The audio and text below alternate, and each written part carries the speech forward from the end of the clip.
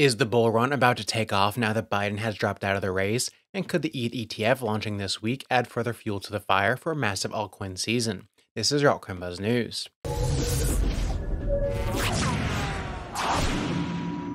Hey, what's up everyone? My name is Cody, and if you're new here, make sure to like, subscribe, and turn on notifications so you don't drop latest content. Follow us on Twitter, AltcoinBuzzIO, and as always, do not financial advice, and wish you the best of luck in your crypto ventures.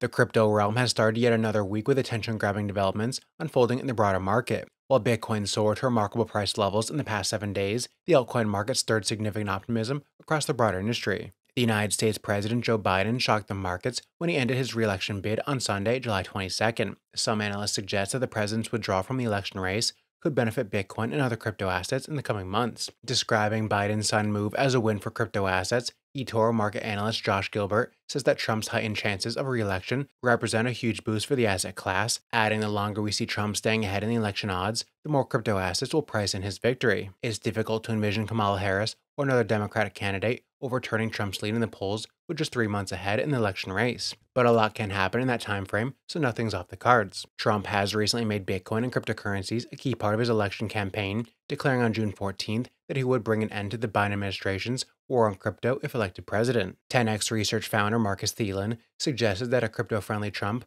could announce that he would make Bitcoin a strategic reserve asset for the United States government at the upcoming Bitcoin 2024 conference in Nashville, Tennessee. In a July 21st report, Thielen wrote that the U.S. government holds just 212,800 Bitcoin, worth around $15 billion, while it also holds around $600 billion in gold reserves. If the government doubled its Bitcoin holdings, it would be nearly equivalent to the price impact of net inflows in spot Bitcoin ETFs year to date.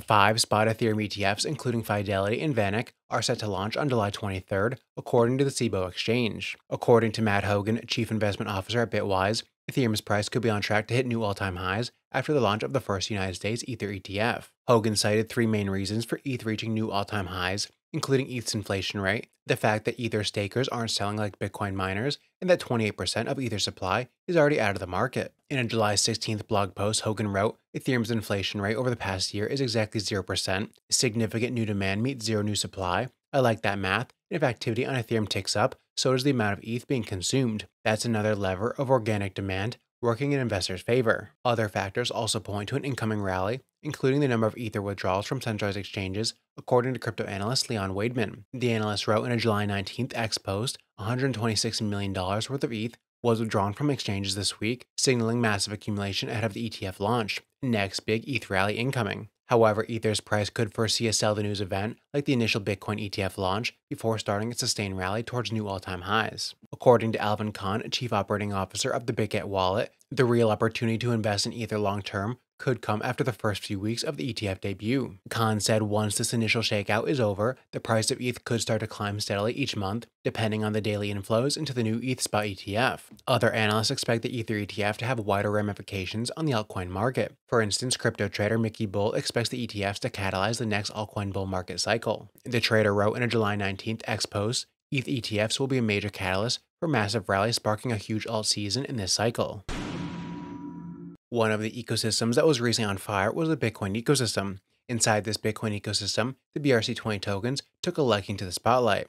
They saw a rapid increase in popularity, and BRC20X offers a platform to have all BRC20 tools and services in one place. One of the features of BRC20X is their X cross-chain bridge. A new addition to the BRC20X platform is Sats. They've been live since early June 2024, and you can bridge them. Their bridge is one of their leading features. It allows you to bridge, for example, Ordis, Sats, Track, and Bitcoin. But there are also non-Bitcoin related tokens you can bridge, for example, Sol, ETH, BNB, Matic, Phantom, AVAX, and Blast ETH. BRC20X now also supports Phantom, and you can bridge to and from the Phantom chain from the Bitcoin ecosystem. Another feature of the BRC20X ecosystem is their X Metal card option. Besides the X Virtual Debit Card, you can also order an X Metal debit card, and both options allow you to shop easily with your crypto. Currently, with your X Virtual Debit Card, you can pay with Sats, Ordi, Track, Bitcoin, and ETH. You can also earn passive income if you're a BRCX holder. As a holder, you earn part of the BRCX token revenue, and this revenue comes from transaction fees on the network. So check out BRC20X with the link down below.